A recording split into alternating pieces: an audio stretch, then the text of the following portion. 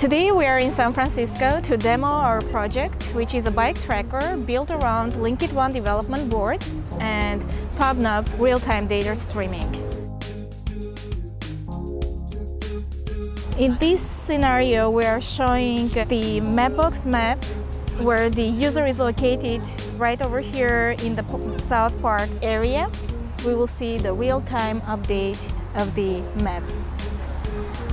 The bike tracker is actually trying to get the location coordinates such as latitude and longitude and update those coordinates on a map showing where you are exactly located at a certain time in a certain place.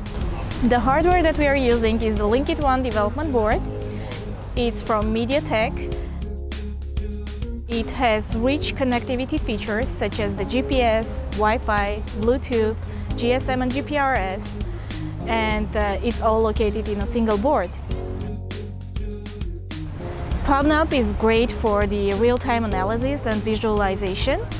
It's easy to work with, it's easy to develop applications using PubNub and visualize the data streamed from different devices using different applications and analyzing this data later on.